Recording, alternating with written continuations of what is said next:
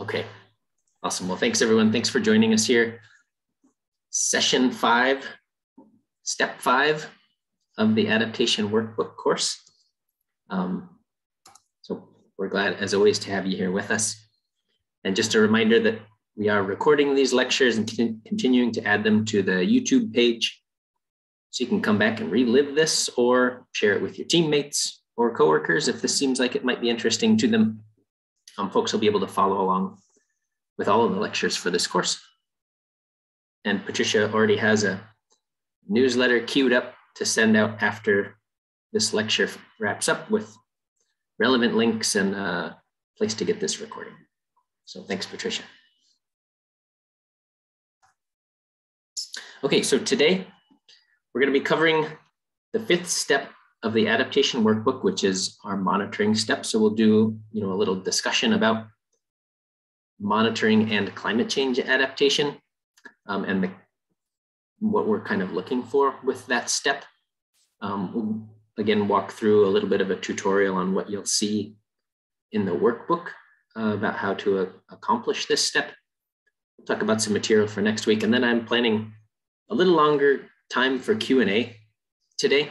So for those of you who are interested, please feel free to stick around for that. I have received a couple of questions over the last day or two on my email, and then Steve Harris went through all of the homework responses this morning from the last couple of weeks. Thanks, Steve. And he pulled out a couple lingering questions that seemed like we should probably discuss them. They might be pertinent to more than just one project team.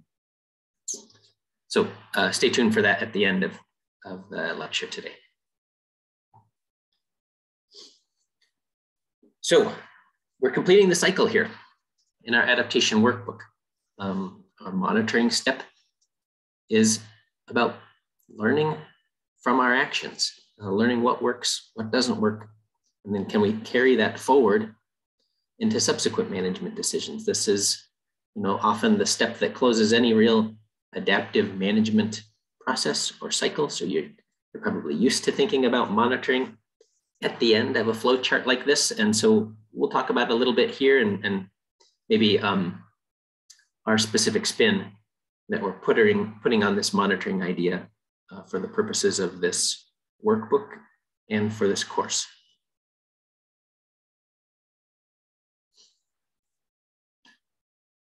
So for the adaptation workbook, our key questions really are, how do we know if your selected adaptation actions were effective? What can we learn from these actions to inform future management? You'll notice there are a lot of topics that are not included on this list. We're not focusing on monitoring how does climate change play out in your project area. We're not really intent on monitoring the changes in temperature and precipitation or how the impacts themselves play out. And that is really to kind of try to put some blinders on this or some guardrails on this step, which can start to feel a little sprawly and overwhelming if you start to think about all of the information that you wish you knew. So we're asking you to, if it helps, to really put a bullseye on effectiveness. How can we gauge whether your adaptation actions are effective as you're implementing them or after you've implemented them? I know many of you came into this course with assessment and evaluation at the forefront of what you wanted to do. And we talked about this in our preliminary webinar before the course got going, that we didn't really want to see monitoring, evaluation, assessment as part of your management goals and objectives. We told you in many cases, save those ideas for this step, save those ideas for this step. And so I hope that you did. I hope you retained those.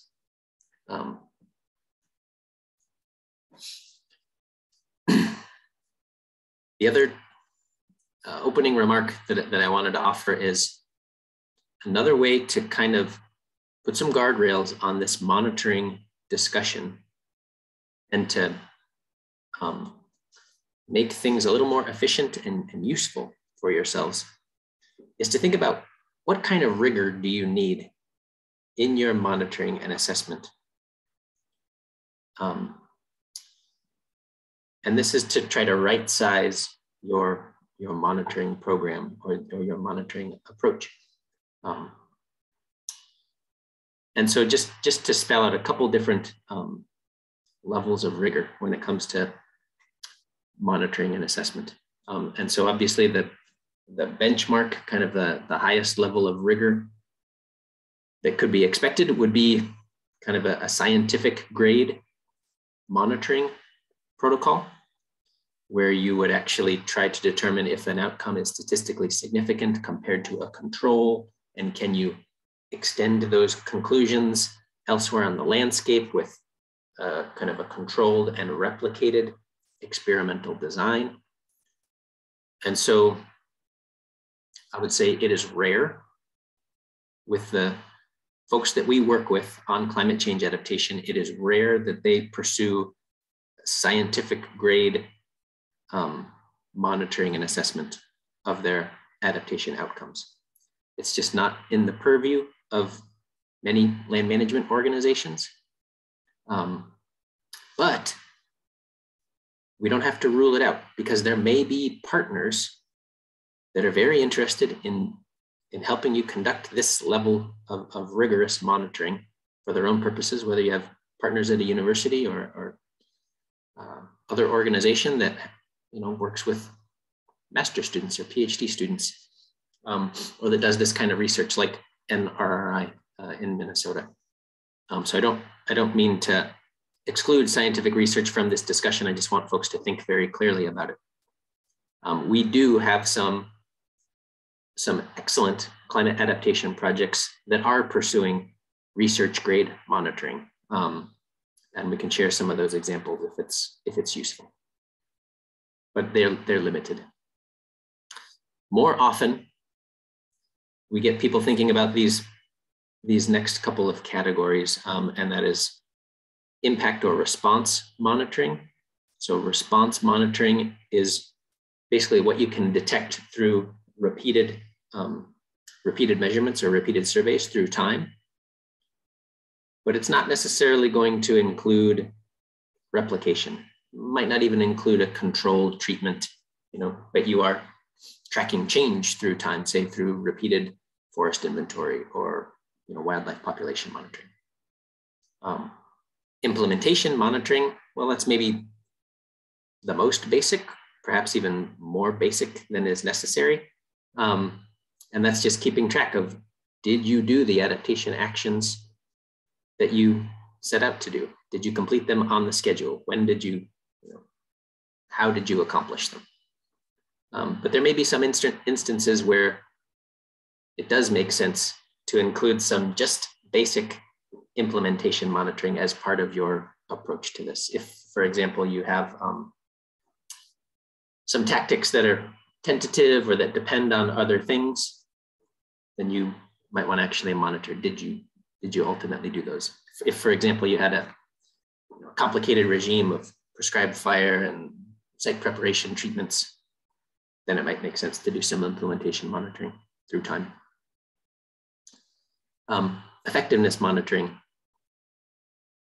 is a little bit more rigorous than just impact or response monitoring, because you're not only doing that repeated measurement through time to detect a trend or a change,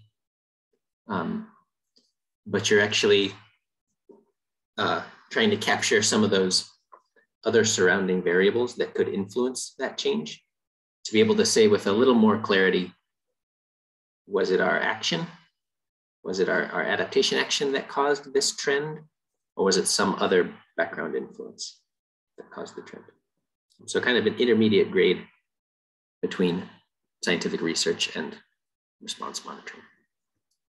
Maybe more detail than you needed, but again, just quick discussion of some different levels of rigor, maybe to stimulate some thought on different pathways y'all might choose.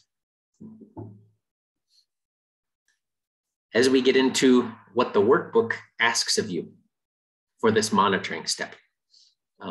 Basically, we're trying to help you pull together your own custom adaptation plan for this project.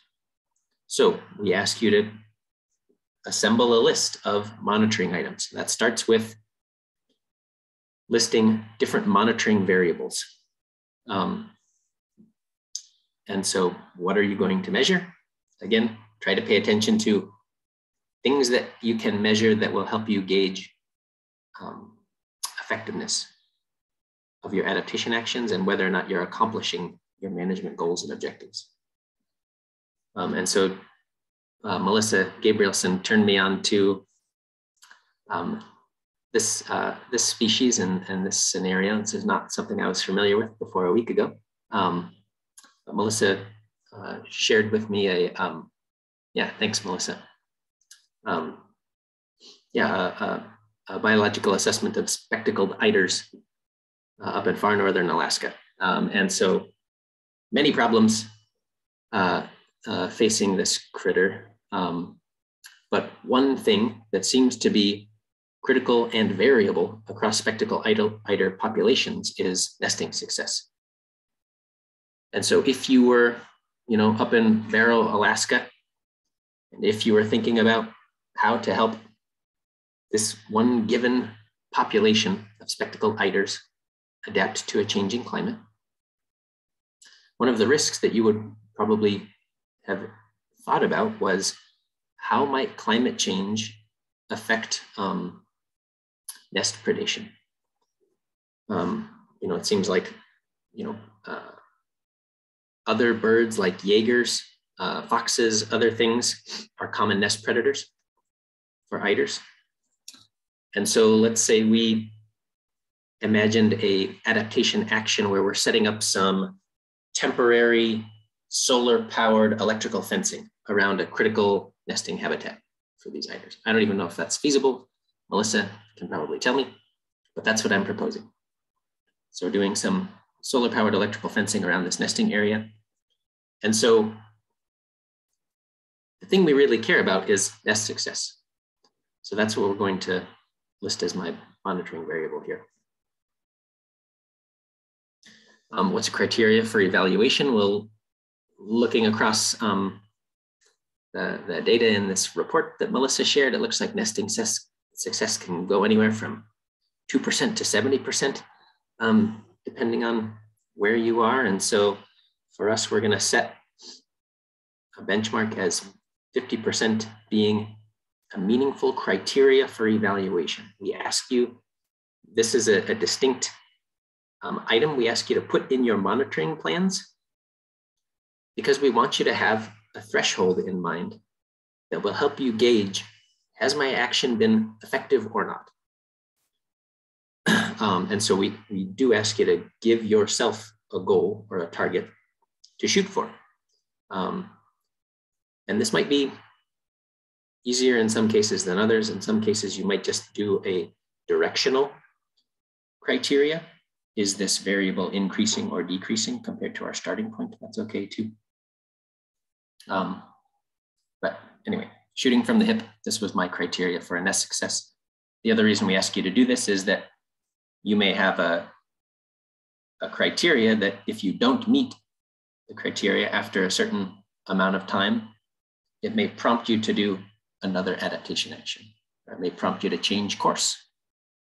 If you're, banging your head against the wall repeatedly and not having success, then this criteria is kind of your decision point for maybe changing your action in the future. And then we ask you to provide a few notes on implementation. How would you actually conduct this monitoring? If you need notes about the timing, critical timing for doing this kind of measurement, or if there are partners out there, university partners, other organizations who can help you do this, funding sources to tap into, whatever information will help you think about how to carry out this monitoring. Think of this as kind of your notes section on how to implement. And like I mentioned, if you have maybe a supplemental action in mind there, that if you don't hit that criteria after a certain amount of time, this is a place to put that in there. So maybe if our electrical fences don't work after 5 years and we still haven't boosted our nesting success, maybe we'll move on to something more extreme like predator hazing to get those Jaegers and foxes out of our critical nesting habitat while nests are occupied. So that's the nuts and bolts. We're asking you to brainstorm a list of variables, criteria, and implementation notes. And so this is, again, it's going to hinge, it's going to always come back to what are the adaptation actions you have decided to recommend? How will you know if those are effective? How will you know if you are achieving your management objectives or not? And so just a few more make-believe examples here that might relate to some of your project ideas. We ask you to keep this realistic. We know that monitoring is often limited by time, limited by funding. It's the thing that gets ignored when new shiny objects come into your life or across your desk. But at the same time, I don't think any of you will blow this off because many of you had, again, monitoring and assessment as one of the first things you wanted to do because you know there are information gaps. And getting this information is going to be really helpful to your successors or to you a couple of years from now to know if your adaptation actions are moving in the right direction or not. So Marta, I'm looking to you now to maybe offer some of your more informed thoughts about climate adaptation and monitoring. Thanks, Stephen. Yeah, so I just wanted to jump in a little bit so the background for this is that a lot of the research that I do is often making use of monitoring programs that weren't even necessarily designed for climate change monitoring or looking across the landscape at different areas that might have slightly different monitoring. And there's a couple of things that I think are really useful to think about, both in terms of your specific project, but also kind of future, potentially bigger picture questions. So the main one that I would say is really thinking about putting everything as detailed as possible into writing for your monitoring protocol. Even things that may seem like they're pretty obvious. So from just like a very practical standpoint, we sometimes change jobs and change roles, or potentially you've got interns coming in and helping from year to year. So you really want to make sure that your monitoring protocol were, especially like looking at these examples, a lot of these are continued for many years. So it may be continued for longer than your involvement with the project. So things like, if monitoring is initiated by a certain event, what's that event? Are there times when maybe monitoring doesn't happen because of natural disasters? So I've done a lot of work with sea turtle nesting monitoring in national parks. And, anytime there's a government shutdown, monitoring doesn't happen. Anytime there's a hurricane, monitoring sometimes happens early for those nest inventories, things like that. And it can be pretty variable as to whether their protocols include when those kind of things are initiated, and whether the actual notes for, if you're thinking about a sheet that is going to be standardized and every person who goes out and does the monitoring is filling out, whether those notes section even is like reasonably standardized so someone can do a quick search of a spreadsheet.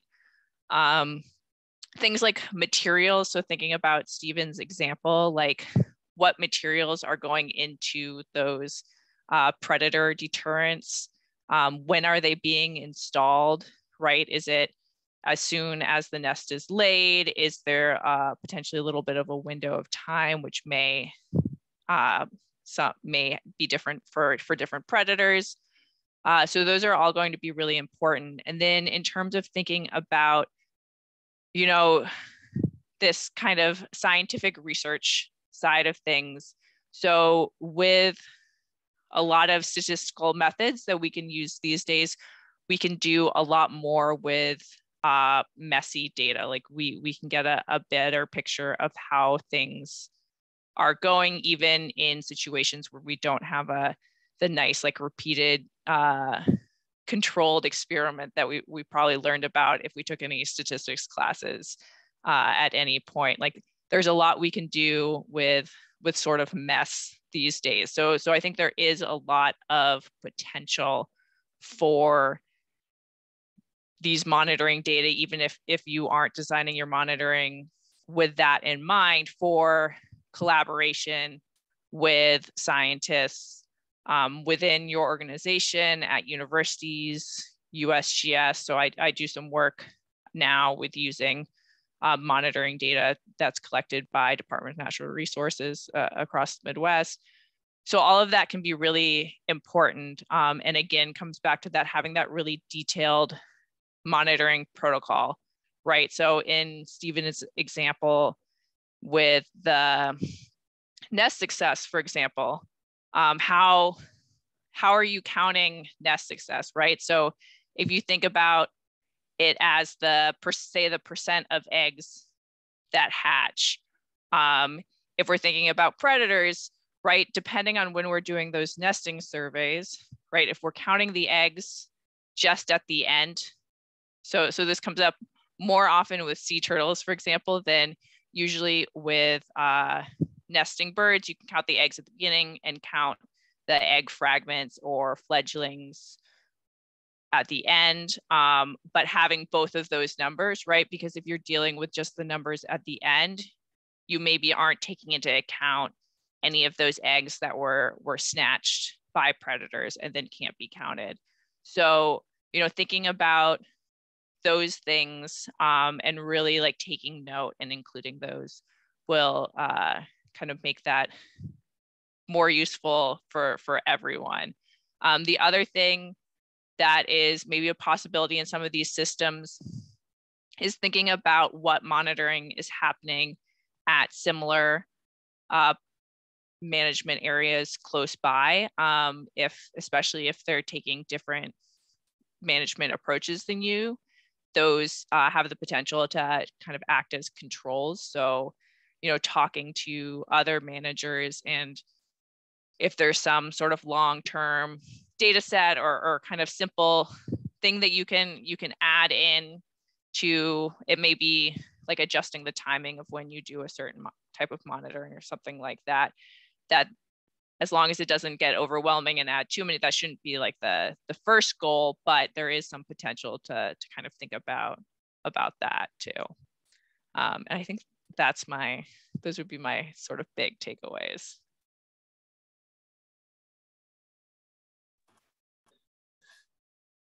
That's really great, Marta. Thanks for helping us get a little more detail. I'll pause now and see if there are questions about monitoring specifically for climate adaptation effectiveness. Yeah, if you're wondering how to fit this into your usual agency protocols of monitoring, I love having Marta on the call in this lecture. All of you and your collective experience represents a lot of exposure to agency and university monitoring as well. So yeah, any questions?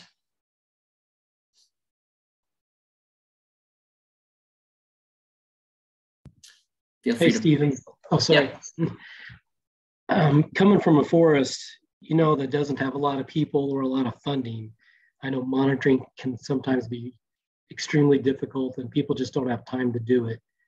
So could you possibly make a suggestion on what's the minimum that you think people could get away with, but still have a good product?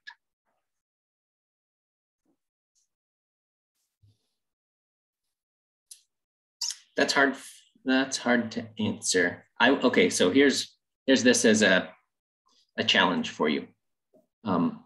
Let's say for every adaptation tactic that you recommend, I think it would be worth trying to come up with one monitoring idea to let you at least force you to think, how would I know if this adaptation action was actually successful? Because if you're doing some adaptation actions, but monitoring their effectiveness seems too difficult or out of the, out of your ability, then maybe that's a clue that you're trying too many things, or it's time to maybe reach out to some partners who can help with monitoring. That's a great answer. I swear he did not feed me that question ahead of time. There's no financial arrangement here, folks, between me and Steve. Sharon, I see your question in the chat. And maybe this is something that Marta can help with too. Marta, do you see this question? Yeah, so I see it. So the question is about how to decide the criteria for evaluation, especially when there's differing opinions about it. So looking at young forest project, successful if bird species richness increases, or if golden winged warblers occupy a certain percent. Others would say only successful if golden winged warblers are confirmed breeding or successfully fledged young. So I would say in a lot of these situations, there's a kind of more perfect approach, right? Like in an ideal world, if we're trying to evaluate the sort of success of a species in what we would determine as a breeding habitat. So that's going to differ a little bit on your question, whether you care about occupancy or care about it as a breeding habitat. So in an ideal situation, right, you would monitor for that fitness level, right? So the successful fledging of young. But in a lot of situations, we're not going to have necessarily the kind of manpower to do that, right? It's much easier, whether it's you or, with birds, of course, it can be a little bit easier to get citizen volunteers who are pretty knowledgeable to go out and do some surveys, which really gets at those richness questions. So that might be the best you can do. You'll always have those critics who say like, well, you didn't really evaluate the breeding success, but you can't always. So I think it really depends on what you have at your disposal. It will also depend a little bit on, I guess, your reasoning, right? Like if you're potentially trying to like justify a habitat and need to prove that it's successful breeding habitat, and breeding habitat is, and the outcomes are improving, whether it's for a funding agency or a state or federal agency, then you maybe need to kind of up that monitoring to include that. But hopefully in those situations, you could also get the funding for doing that kind of monitoring too.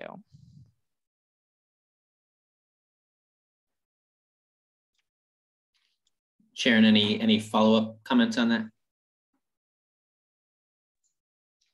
No, that was a really good answer, Marta. Thank you. Yeah, I guess it really is just coming up with a justification of why we chose our evaluation criteria, and get that in writing with it.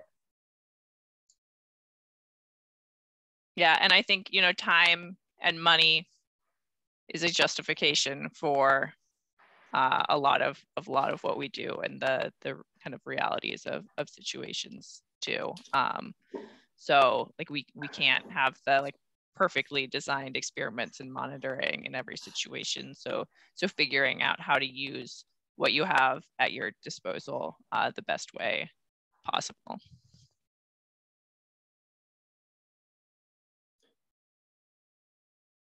This is great. Other comments or questions this is a good time for us to pause and hear what y'all are grappling with when it comes to monitoring.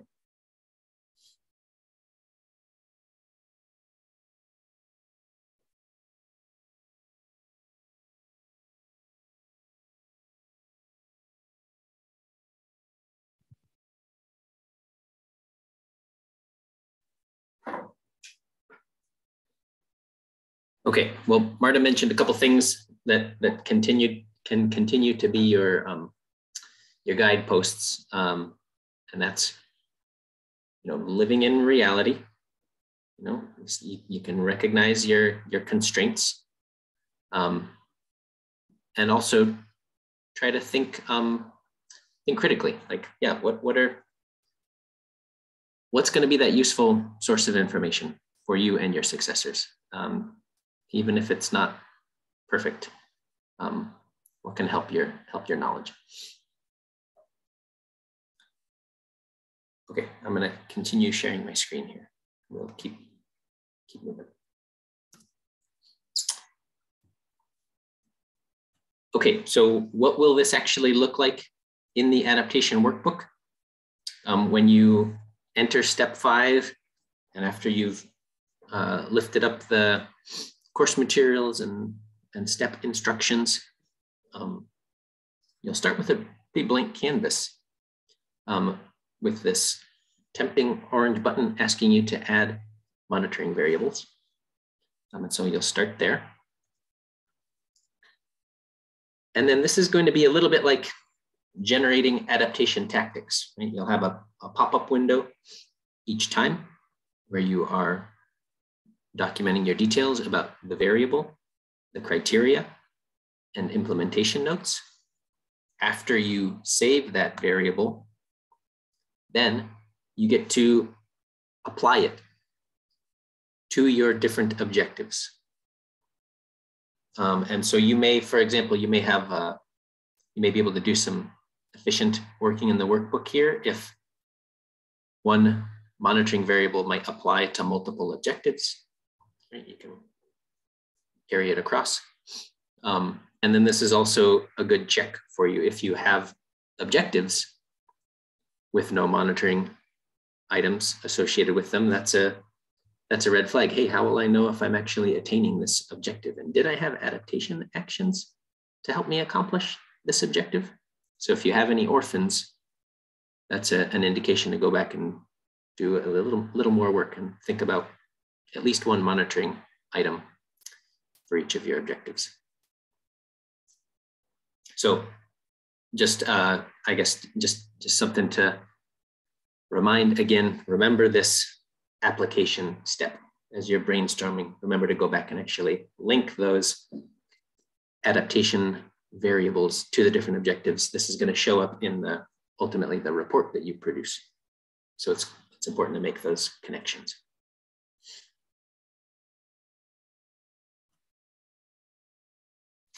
A couple of easy homework answers this time. And so similar to what you've already been expecting for all the other homework steps. And then if you have a CD-ROM on your computer, open the CD-ROM at this point because Blitter will pop out and you have completed the adaptation workbook. And this is when you actually get to see what it looks like to export your adaptation plan that you've put together.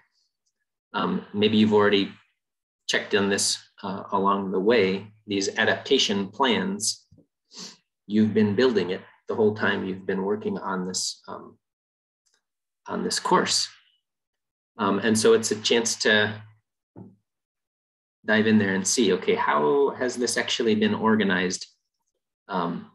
And you'll see the plans get organized by the management topics or the categories that you created at the beginning of this course, and each of them then will have each of the step-by-step information associated with that category. You can save this as a PDF or you can print it. That's what it's designed to be useful for you. So you don't have to keep it within the online adaptation workbook. Yeah, and this can be final whenever you decide it's final. So you can keep coming back and tinkering with this, but I wanted to be sure to let you know that whenever you feel like you're done and have all your loose ends tied up, please remember to take a copy of your work. Okay, so a quick and dirty rundown of this week's expectation: add monitoring variables, associate them with your objectives, complete the homework, export and share your plan, save it as a PDF. If you have questions about anything, about how it looks, about what's in there, let us know as your course instructors. We're asking you to complete this step again by next Monday, and to complete your homework by Monday morning.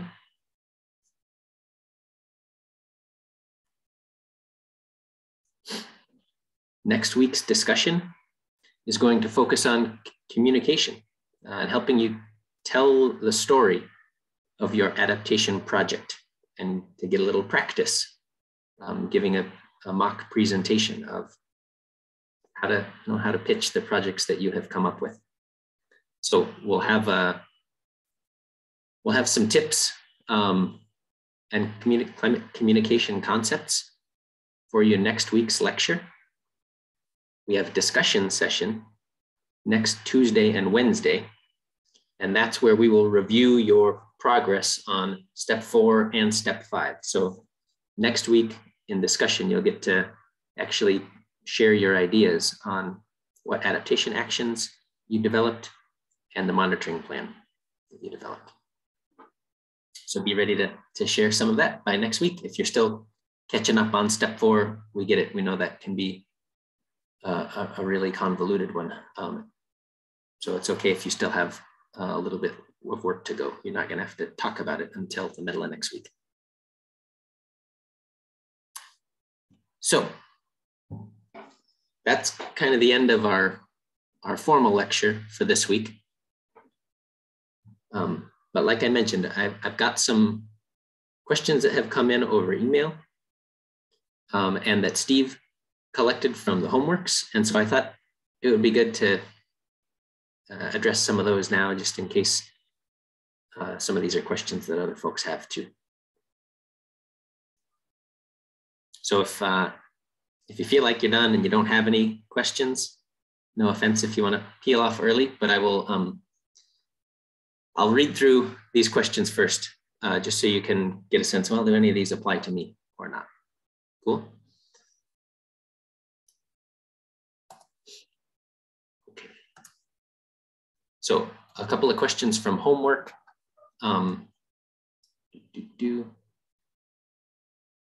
Should I add more tactics to my adaptation project?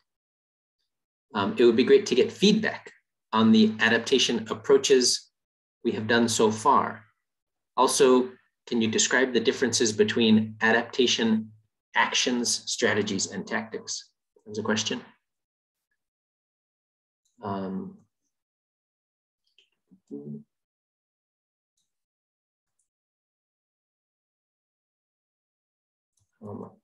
Other questions that have come in. How do you get colleagues, partners, etc., thinking about these concepts and having conversations about climate adaptation, especially if they are resistant to change or not interested in changing day-to-day operations? It's definitely going to be a topic for next week, but we can talk about it a little now. I find myself looking at other strategies that are not included in the overall management plan as extra actions. Do I need to spell out each strategy within the management plan? And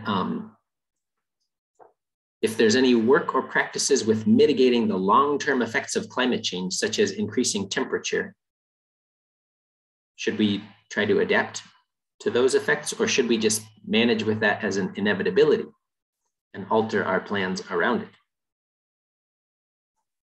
So those are, oh, and we have one more question about one project had Missa, this was you, the NRCS group in the UP, coming up with kind of an overwhelming number of adaptation tactics and wondering if that means they're doing something wrong or if there's some way to be more efficient. So those are some of the questions I have on my list. Does that jive with anything you all are experiencing also? Do you have other questions that you want to throw in the chat? You can put them in there now. And I'll run through that list. Patricia, I'm looking to you also to chime in on any of this, please. Okay.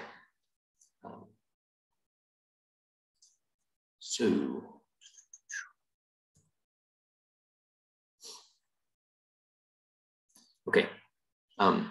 How can we get feedback on the approaches we're taking?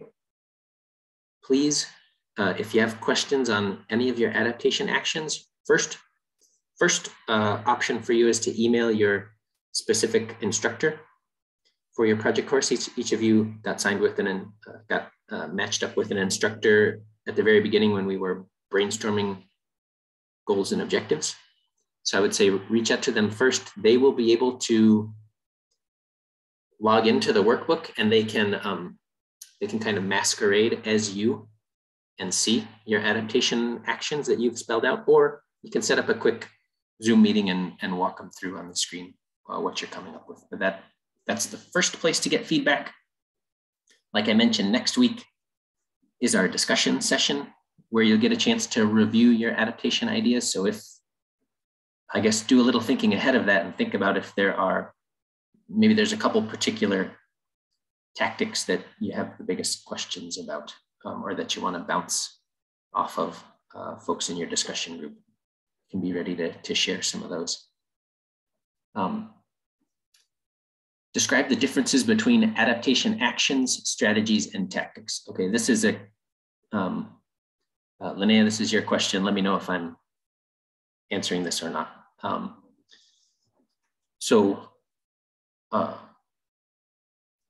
I try to be consistent, but sometimes I probably mix up my terminology. But on our NIAX team, we try to be consistent that our adaptation menus deal with strategies and approaches. That's the hierarchy of specificity that we use in our wildlife menu and in any of the menus that you may have perused in our toolkit. So strategies are they are general concepts that relate to how to adapt to certain aspects within a discipline. So within wildlife, we have strategies that relate to, say, population connectivity and maybe like biotic interactions, human-wildlife conflict, population levels. Those are all the strategy levels. There are 13 strategies, protected areas. Approaches underneath those offer more specifics on how you could actually carry out a given strategy. And so there are 5 to a dozen or more approaches. So strategies, approaches, then tactics. Those are the specific actions that you are going to implement. You add tactical level details, prescriptive details about what, when, where, how. The tactics are what you're actually going to implement. Personally, sometimes I use actions and tactics interchangeably. So I'll talk about adaptation actions sometimes. But usually I'm using that to refer to tactics. Caitlin, you've got your hand up. Yeah, kind of a follow-up to that. And I'm just diving into this step now because I'm a bit behind, so maybe it'll become clearer. But is it possible that tactics could at times overlap with your objectives? Or is there like a clear difference between an objective and a tactic? I found a couple of times when I was looking where I felt like the tactic I was about to write was an objective I already had, and then I just kind of got confused. So I don't know if that's just, if anyone else is having that issue, or if there's kind of a clear cutoff, or just if it depends on the objective and there can be overlap. Patricia, you feel free to chime in here, but sometimes sometimes folks come in with goals and objectives, and their objectives are actually, like you said, their objectives are actually kind of management tactics that are very prescriptive.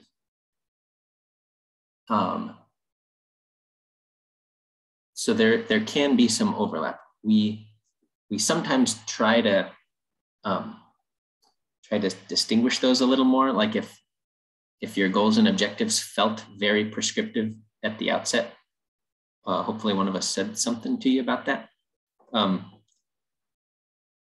the other hand, when you're writing a tactic and it feels redundant to an objective, well, maybe that's a chance to say, or to ask yourself, are there more details that are necessary here to make this actually an implementable action that would be clear to communicate to someone else? Maybe there are more specific details that need to be added if it seems too redundant to your objective. Patricia, what would you say there? Yeah, I agree with everything you said, Stephen. And just maybe another way to think about your goals and objectives. Way back in step 1, you identified what your goals and objectives were under business as usual, right? And throughout this course, we've layered on those climate change impacts and vulnerabilities. And we've thought about how those impacts and vulnerabilities affect your management goals and objectives. And in step 4, what you're really focusing on is identifying additional actions or tweaking your management objectives, right? Your actions to make it more likely that you'll be successful in meeting those management goals and objectives. And so in some cases, you may have designed already a management goal and objective that addresses climate change and is exactly what you want to do. And you'll just give yourself credit for that. Give yourself a big pat on the back. You know, this is great. You're double checking. This is in line with exactly what you need to do to continue managing a healthy population or ecosystem, even in the uncertainty of climate change. In other cases, you're going to see that your management objective might need a little more specificity in order to address the challenges and opportunities that you identified. So here you really want to think about, you know, if you're saying, you know, to do some sort of forest management, what species did you find were more vulnerable to climate change or less vulnerable to climate change? So which plant species are you promoting over other species? Or similarly, you know, what are those very specific climate connections that you're making to your management objectives so that you're really getting that full picture of how now this tactic is either the same or just a little bit different because of climate change.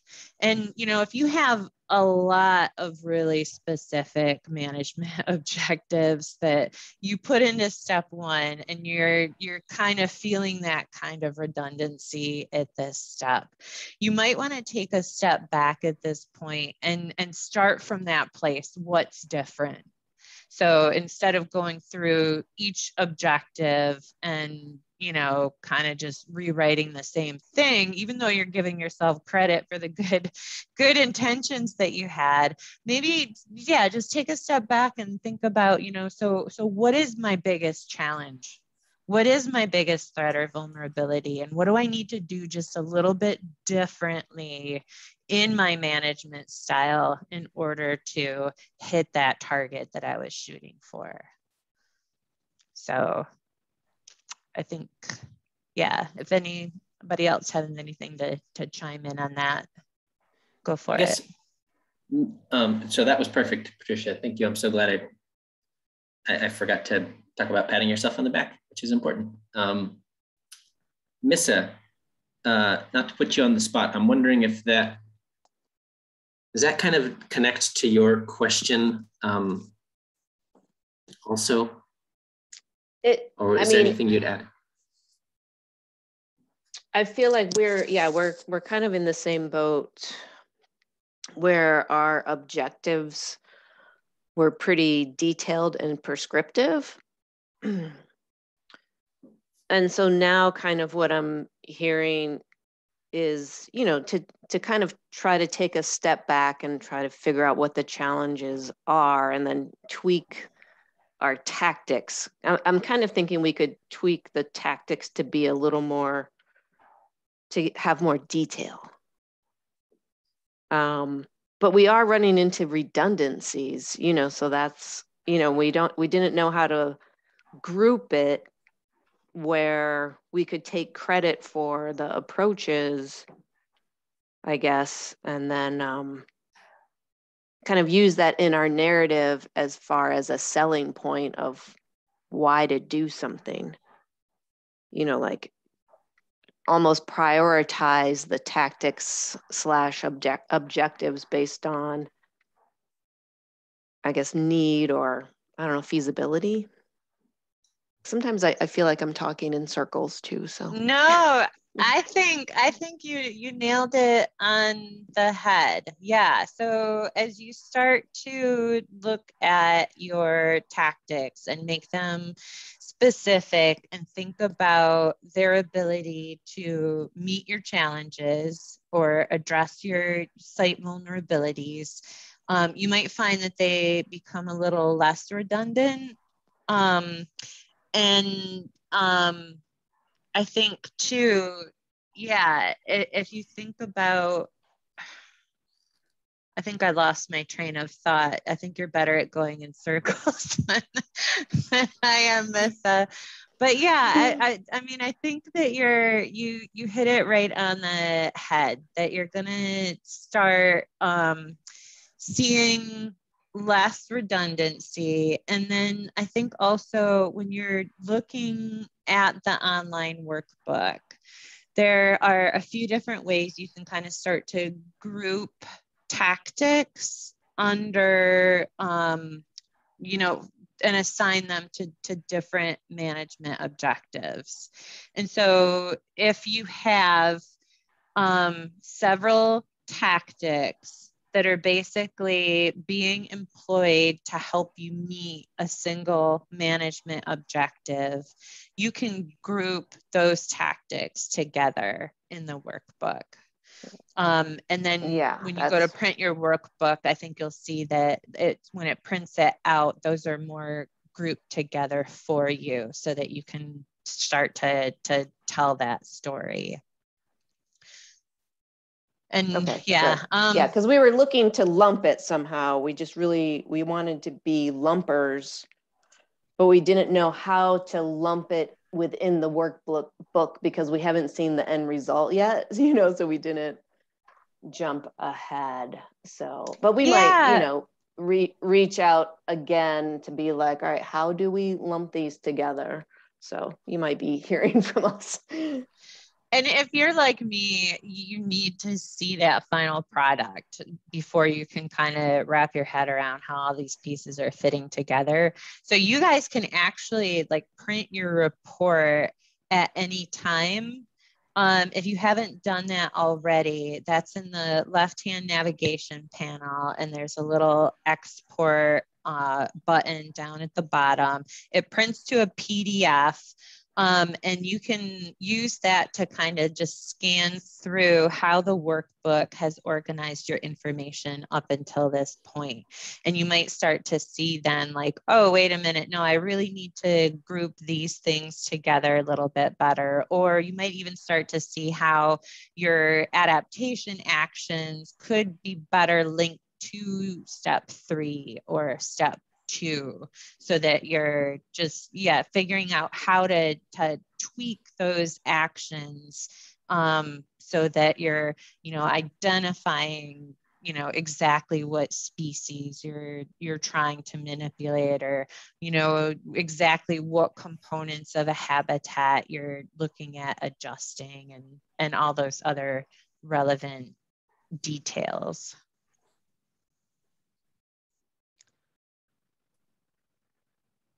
Thanks for that. I think one of the most helpful things that will help me kind of stay on track was that just like the tactics should help us address the vulnerabilities. Like I think in my head, I was disconnecting a step. Like I'm still also trying to parse through like all the strategies and approaches, like kind of reading through them. And I keep seeing one where I'm like, ooh, I really like this. This looks good, but it's almost because it fits with one of my objectives already, instead of thinking about how it might lead to a tactic that addresses vulnerabilities. So I think it's still mentally connecting the dots and just spending enough time with the step to get in the right mindset. But I wrote a Post-it note to remind me of that exact part for when I get back to that later today. So thank you. All right, I just wanted to duck down. Miles, you're on the call here. You had this question about that also kind of related to seeing if strategies were repetitive. And I wondered if you wanted to add a little more detail to your question, or do you feel like what we've talked about so far has helped? I think that pretty much covered it. I'm going to go actually print it out and then go back and see where those fit in, so I can group those tactics together a little bit more. So, okay, great. And be sure to reach out if you're having questions. Lewis, I see you on the call here too. So others may have been wrestling with your question. Do we treat some of these impacts like inevitabilities? And does that affect how you adapt to them? Tough question, tricky question, because we know there's still plenty of uncertainty with how climate change impacts will play out, especially the longer we look into the coming century.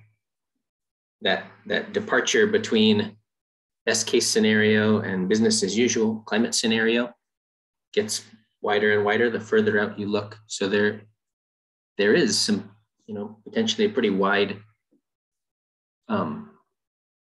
cone of plausible outcomes. So do you want to share a little more about if there's an impact in particular that you're wondering about? Gosh, do I treat this as inevitable and wave the white flag, or do I spend time trying to surmount this obstacle?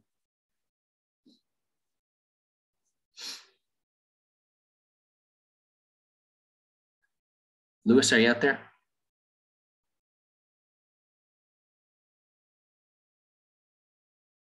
Okay. Well, is anyone else wrestling with this as well? Yeah, Kathy.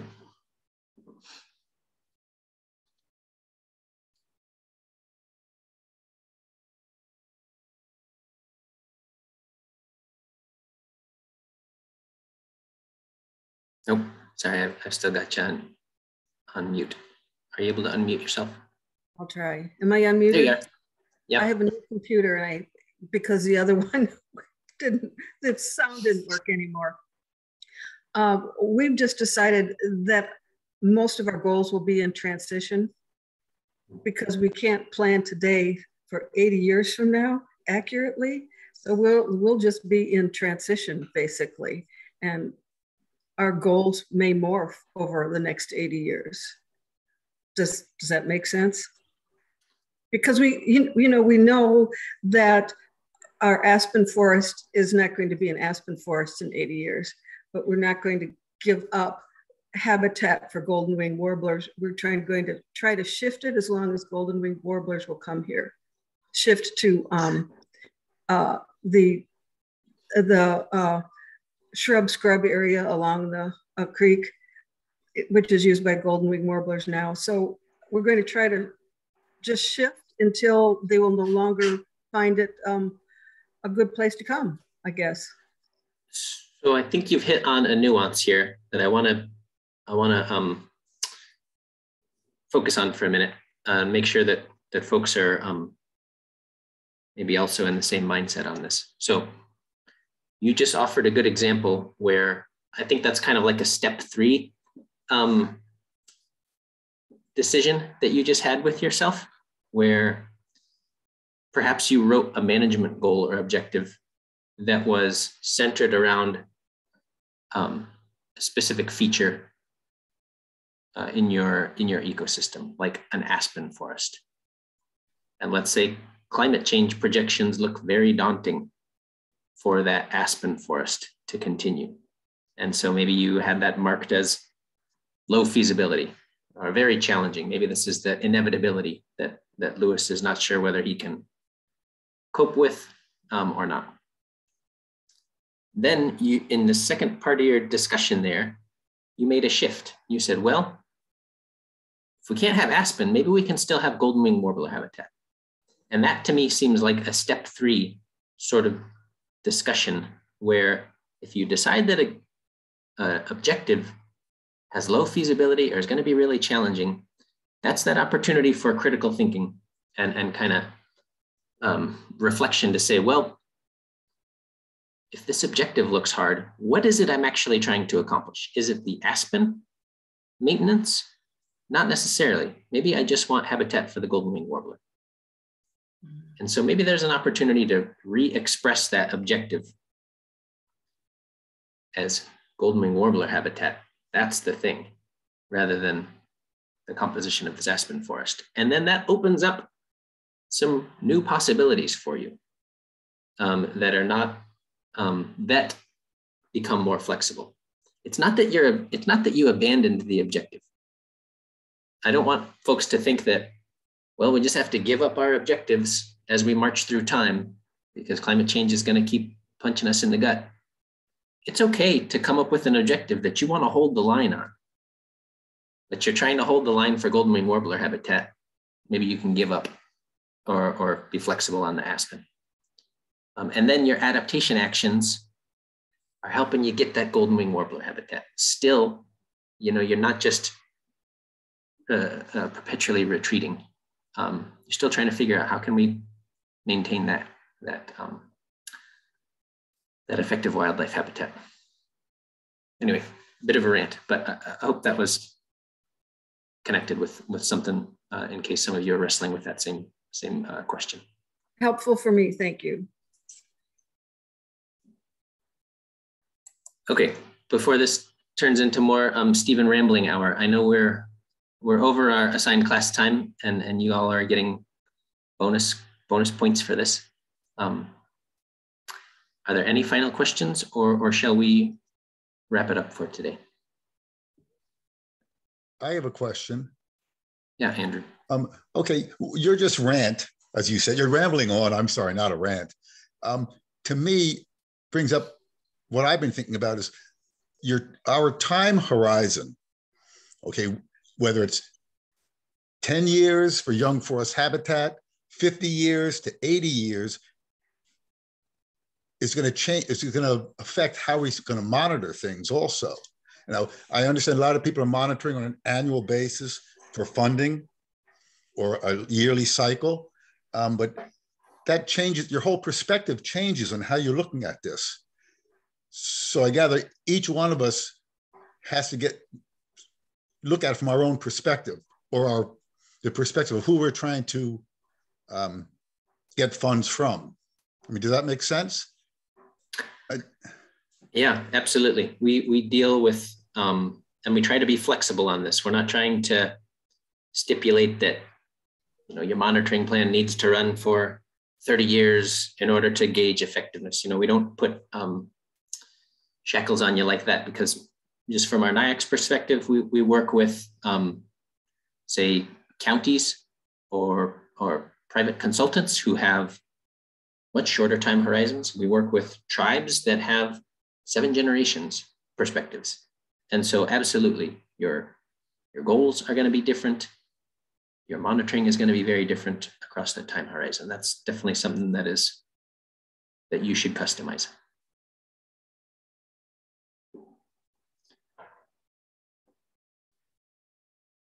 Okay. Thanks again. We love having y'all on this course. You're asking great questions. I hope you're making great progress. Please continue to get in touch with us as instructors, and we will talk to you again next week, if not sooner. Bye, folks. Thanks a lot.